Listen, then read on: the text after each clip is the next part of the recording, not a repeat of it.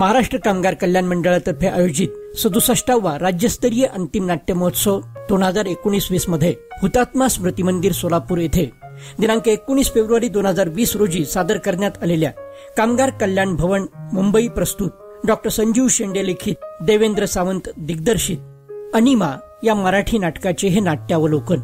संकल्पना व लेखन प्राध्यापक डॉक्टर गणेश मुडेगावकर. व्यक्ती स्वातंत्र्याची संकल्पना ही व्यक्ती सापेक्ष आहे. व्यक्ती स्वातंत्र्याची जेव्हा गळचेपी होते तेव्हा त्या विरुद्ध पुकारलं जातं बंड, उभा केला जातो लढा. हे बंड कधी घरच्यांच्या विरोधात असतं, कधी जाती व्यवस्थेच्या, तर कधी संपूर्ण समाज व्यवस्थेच्या. या लढ्याची परिणिती नक्की काय असते हे त्या व्यक्तीस देखील माहीत असतं.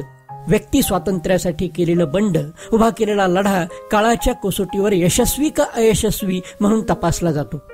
लढा जिंकणं किंवा हरणं हे दूर, पण ती व्यक्ती आणि तिने केलेला दीर्घ संघर्ष कायम स्मरणात राहतो.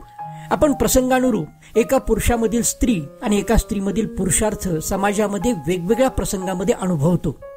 स्त्री पुरुष मानांचा संघर्ष पती पत्नीच्या नात्यात आला तर प्रत्येक पुरुषाच्या अंतरंगात खोलवर रुजलेले असते स्त्रीत्व.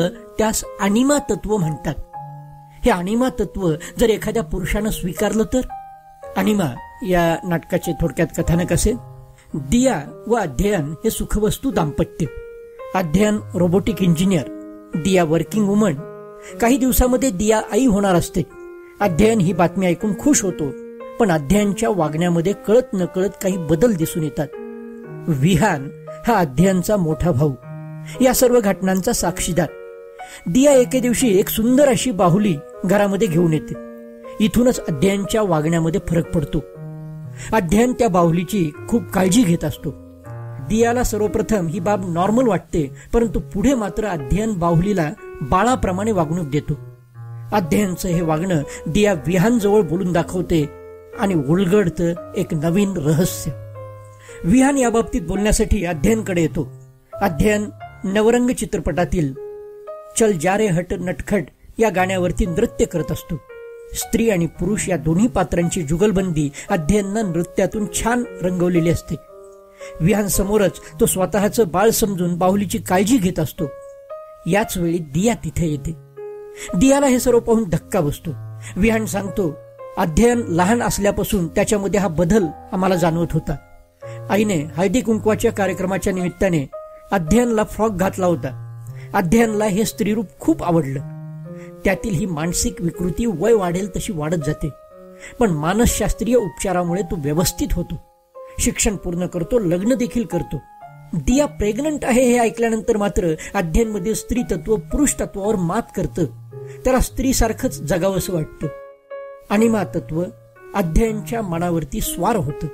दिया यातून सावरायचं ठरवते. घरातील सर्व स्त्री विषयक वस्तू आश्रमास दान करून टाकते. विहान देखील अध्ययनला मानसशास्त्रीय उपचाराच्या मदतीनं या मानसिक विकृतीपासून दूर करण्याचा प्रयत्न करत असतो. अध्ययन मात्र कुठल्याही परिस्थितीमध्ये माघार घेण्यास तयार नसतो.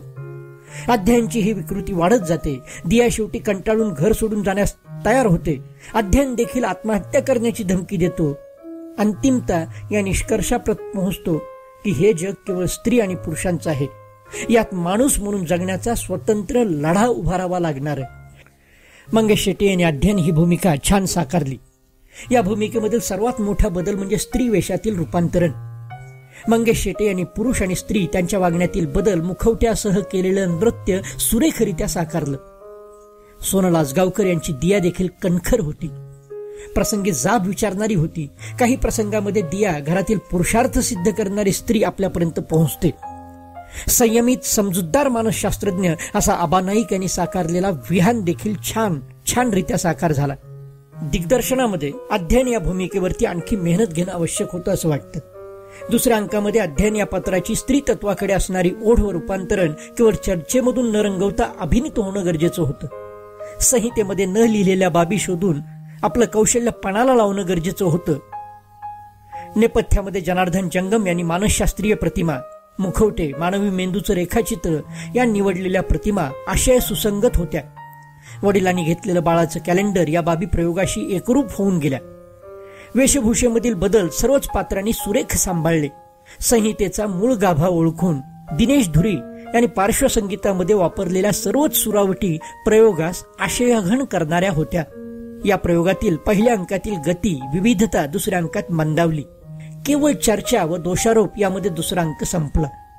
त्यामुळे दुसरा अंक सादर झाला पण उत्कंठावर्धक झाला नाही. 2 अंकी नाटकामध्ये पहिला अंक बऱ्याच वेळा खूप छान रीतीने पोहोचतो. खरी कसोटी दुसऱ्या अंकात असते. पहिला अंक ज्या उत्कर्ष बिंदूवरती थांबवला आहे त्या पातळीपासून पुढे दुसरा अंक असावा लागतो. याची काळजी जर घेतली गेली नाही तर नाटक एकसुरी होऊन संपते. वेगळा विषय नेमकेपणाने सादरीकरण आणि स्त्री पुरुष भावनांचे आशयपूरक सादरीकरण अनिमाच्या निमित्ताने पाहावयास मिळाले. अनिमाच्या टीम मधील सर्व कलाकार आणि तंत्रज्ञांना नाट्य क्षेत्रातील पुढील वाटचालीसाठी खूप खूप शुभेच्छा. धन्यवाद.